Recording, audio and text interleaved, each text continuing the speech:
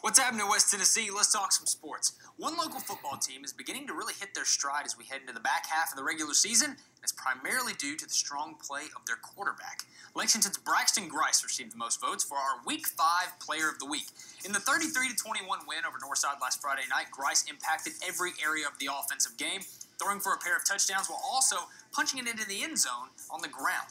Grice and the Tigers now 2-0 in Region 6-4A play. They're playing with a lot of confidence as they move forward through the second half of the regular season. This afternoon, Grice explained key elements of his preparation that elevate his personal game. Learning the other team's defense, knowing what they're going to do before the game happens, so I can just focus on that. I guess it just keeps the defense guessing, never know what's going to go on. Well, Grice will try to put together another strong performance this Friday night when the Tigers host a very tough Crockett County team.